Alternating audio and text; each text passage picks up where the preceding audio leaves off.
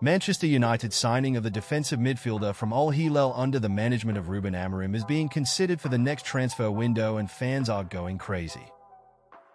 Bro, if you're a loyal Man United fan, you will follow good news on this channel. Subscribe and enjoy.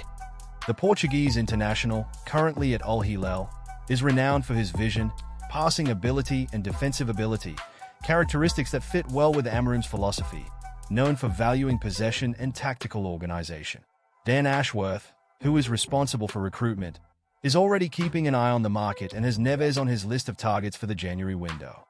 The transition to European football after his time in the Premier League, where he excelled at Wolverhampton, makes the player an attractive option, especially considering his experience and maturity in top-level competitions. In addition, the availability of the 27-year-old could be strategic to improve the dynamics of United's midfield, which has faced criticism over its defensive solidity. The addition of a player with Ruben Neves' qualities could not only strengthen the team but also help Amorim implement his game ideas more effectively.